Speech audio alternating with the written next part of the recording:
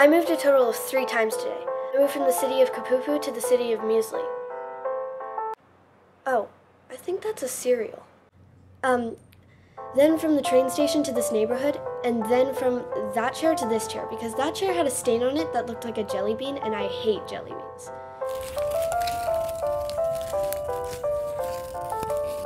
I met a lot of new people.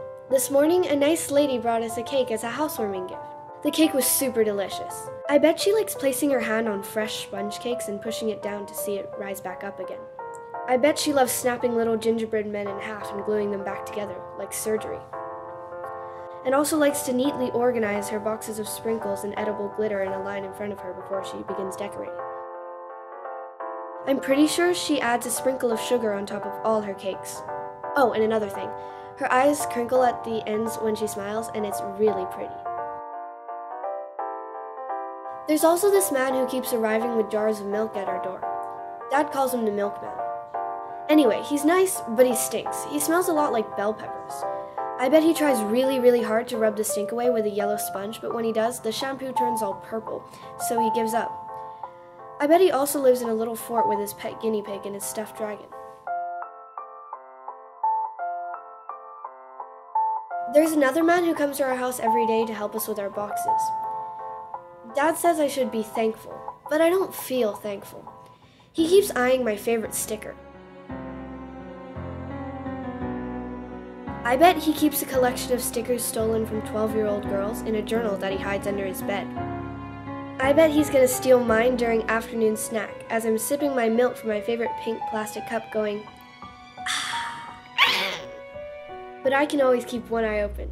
Ha! Try stealing my sticker now! On my way to school, I saw this little boy with cute square glasses walking on the other side of the street. I bet he's very quiet and shy. He has those cool red shoes that I've been begging my dad to buy me for the longest time ever, but his are all dirty and worn out, so I'll forgive him. I bet he doesn't even know how to spell the word handkerchief. I do though. It's spelled Handkerchief. Handkerchief. I learned how to spell that all on my own, by the way. I met the most scariest and creepiest woman the other day at the thrift store near my house. She had long orange manicured fingernails and strangely shaped sunglasses hiding her mustard yellow eyes. I bet she makes bubbly green goop to drink afterwards as dessert. She probably also hypnotizes people with a pendulum and makes them play the piano for her. I bet she crouches in the darkest corner of her kitchen eating bloody mice.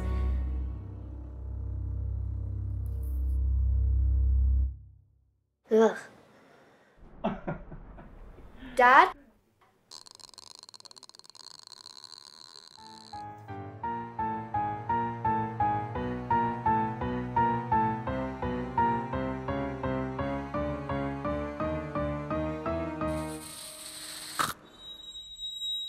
I hate cake!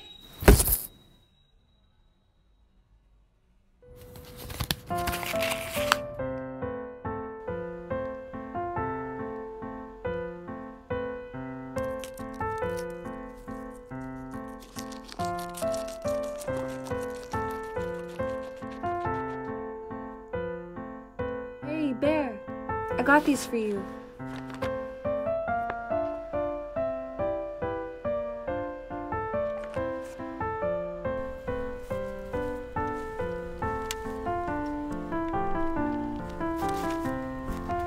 Hey!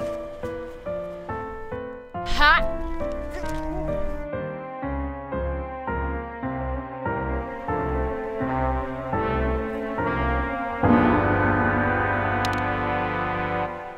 Why don't you give that back? I'm sorry.